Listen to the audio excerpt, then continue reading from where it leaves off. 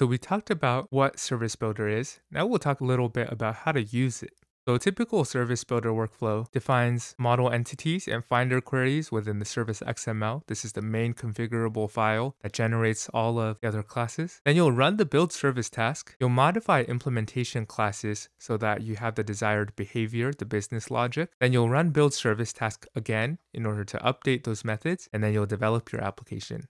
So there are times where we have to rebuild the service, and we would have to rebuild the service if one, the service XML has been modified. And so maybe you added a new entity to the service XML, or maybe you deleted one or changed even the columns for some of the entities. And then you'll also have to rebuild the service if the implementation class has any method signatures that have been changed. So maybe you were writing a method and you added a new argument to it, or you removed one, or you added a new method. You would have to rebuild the service in these cases. So let's talk about extending service implementations. Liferay recommends you create CRUD with the following patterns. So you will have your entity name prepended to the service impl, and these are the classes that are generated by Liferay. There is the add method. So this will take in the user ID, a group ID, all entity fields, and then an optional service context. And then this will return the entity you just created. It also comes with an update method, and this takes a primary key, or the key that refers to an existing entity, and then you'll also take in whatever fields that you want to update with an optional service context parameter, and then it will return an updated entity. And then finally, you also have the delete method, and this passes in a primary key referring to the entity you're referring to, and then this will return the deleted entity.